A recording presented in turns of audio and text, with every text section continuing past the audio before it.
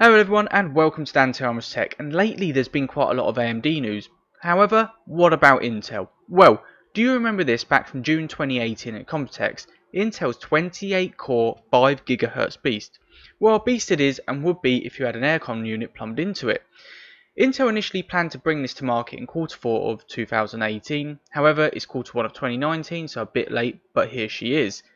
This CPU comes with a hefty price tag of $2,979 and is seen at places like Newegg, a server processor for the consumer market. Well, let's have a look. Its socket is an LGA 3647, 28 cores 56 threads, TDP of 255 watts, and a base clock of 3.1 GHz with a boost clock of 4.3 GHz.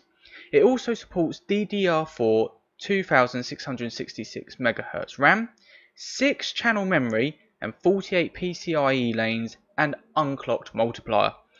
So the CPU can also support with 6 channel memory controllers of up to 512 GB RAM, both ECC and non-ECC. So then, let's look at this chart and compare AMD's top line CPU, the Threadripper 2990WX, to Intel's Xeon W3175x, then there's not much in it. However, I'm going to say AMD and Intel instead of having to say the processors separately. So AMD's processor comes with 32 cores and 64 threads, where Intel's is a 28 core 56 thread. AMD's CPU has 3 GHz base with 4.2 GHz boost, and Intel is 3.1 GHz base and 4.3 GHz boost. AMD's CPU comes with 64 MB of L3 cache, where Intel's comes with 38.5 MB of L3 cache, and the PCI lanes is AMD has 64 and Intel has 48. AMD has quad channel memory, where Intel has 6 channel memory, and both TDPs aren't far off, so the 2990WX is 250 watts and Intel's Xeon W3175x is 255 watts. So the prices of these CPUs are where they really start to differ. $1,799 for AMD's 2990WX at a price of $56 per core, and Intel's Xeon W3175X at $2,979 at a price of $106 per core minus a few cents. And I want to revert back to the beginning where I said about having to have a aircon unit plumbed up for this CPU.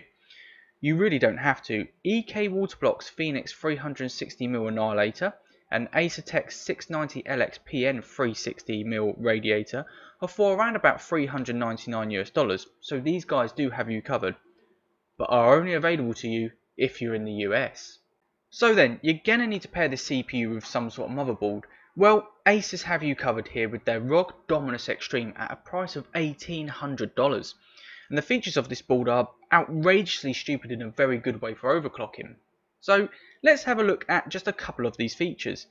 32 power phases, dual 24-pin motherboard connectors, quad 8-pin and dual 6-pin 12-volt power connectors for leading power efficiency. So enough for overclocking, however you will need 2 high-end PSUs to power this thing.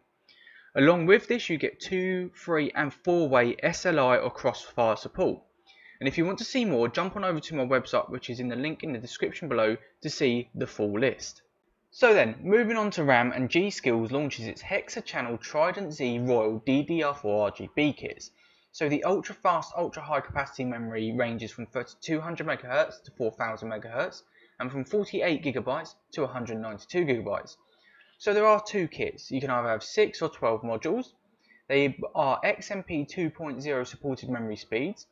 DDR4 3200 MHz comes with a CL timing of 14, 14, 14, 34 at 1.35 volts, and the 4000 MHz comes with a CL timing of 17, 18, 18, 38 at 1.35 megavolts. These can also reach speeds of up to 122 gigabytes a second, so a massive leap over the quad channel platforms and performance, and so far they are only validated with the Asus ROG Dominus Extreme. However, the Royal kits aren't going to be cheap and they're not yet released at present. However, the way the RAM is going at the moment in this marketplace, we can expect some very premium prices for these RAM sticks. That's it all for today guys, thank you for coming along. If you did like the video then please do give me a thumbs up, please do hit that subscribe button, please do click that bell icon for more notifications from myself, and I shall see you all in the next video.